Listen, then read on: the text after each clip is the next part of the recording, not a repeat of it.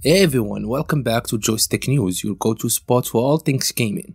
Today, we're embarking on a journey back in time to explore a game that's laid the groundwork for the RPGs we know and love today.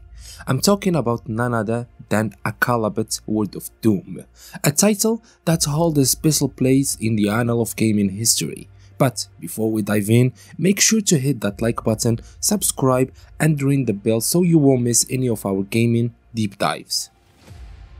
Released in 1918, Akalabeth World of Doom is often held as the first RPG for personal computers, crafted by young Richard Garriott, who later became famous for the Ultima series.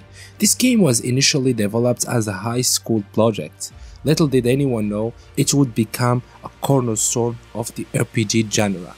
Akalabeth was born out of Garriott's fascination with tabletop RPGs, particularly Dungeons & Dragons, and his desire to bring these adventures to the computer screen. Developed on an Apple II, the game presented a mix of 3D dungeon crawling and 2D surface exploration, a revolutionary concept at the time. What sets Akalabeth apart wasn't just its technical innovation.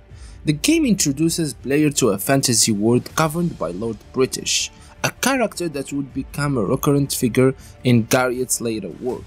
Players received quests from the mysterious lord, ventured into dungeons filled with monsters, and sought to amass wealth and survive the perilous depths.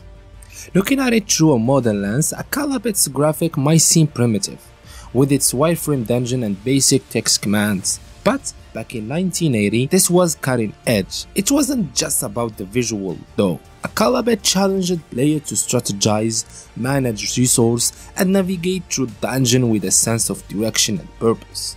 It's fascinating to see how Akalabeth influenced the RPG genre, not just as a historical footnote, but as a testament to innovation and the humble beginning of a complex game design.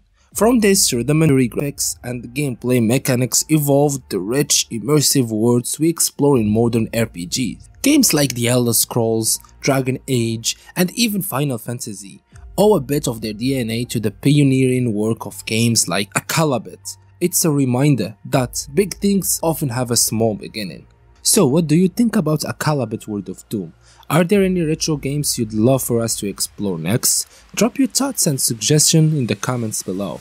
And if you enjoyed this blast from the past, give us a thumbs up. Thanks for watching Joystick News, and until next time, keep playing, keep exploring, and never forget where it all began. Catch you in the next video.